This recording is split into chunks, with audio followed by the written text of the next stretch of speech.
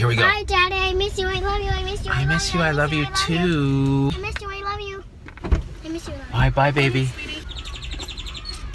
Whoops. Bye, bye. Bye. Finally, I'm free. Oh, snap.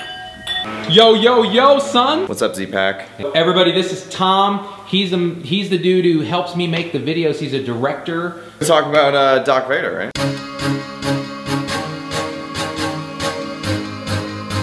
The difference between me and you is I put my pants on one leg at a time, but when I do it, I'm making viral videos. Oh, see, I don't even put my pants on. That's where that's the biggest difference. That's where we deviate. Yeah. I used to form this world.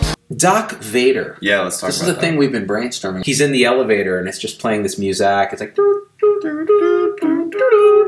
shh. And he walks in and you just see him like, you know, white coat billowing and just slow motion walk, and then all of a sudden, you know, his pager goes off and he's like, no!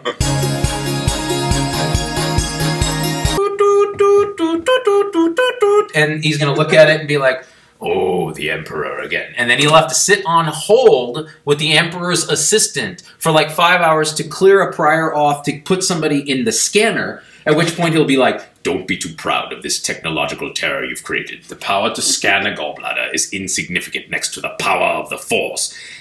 And no one will be listening to him because, like every attending physician, the millennials will just be like, my shift's over and I'm not getting anything out of this, so I'm just gonna go home. He's a surgeon, of course, because he's an asshole. He leaves the lightsaber in the wound. And later they're looking, you know, obviously the patient's having this inexplicable abdominal pain and is glowing at night.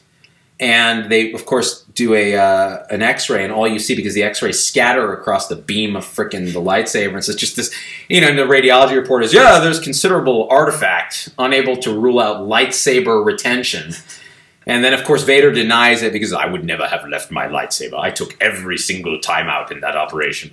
And of course, they go back in, open up, and there's... Actually, you know what he does? He uses the frickin' force. He forces it out. Comes out. And then it'll just be like, nurse, bandage that. Throws him into the Sarlacc. That is a recipe for irritable Sarlacc syndrome. Yeah. Yeah, that's pretty awesome. IBSS. You think you're funnier than us? Leave in the comments your ideas for funny stuff that could happen with Doc Vader and his crew. I imagine Han Solo frozen in carbonite, sitting in the waiting room waiting to be seen. He's just like... For some reason I can't explain, I know I'll end up back on Tatooine. I kissed my sister, man, but that was when I had two hands.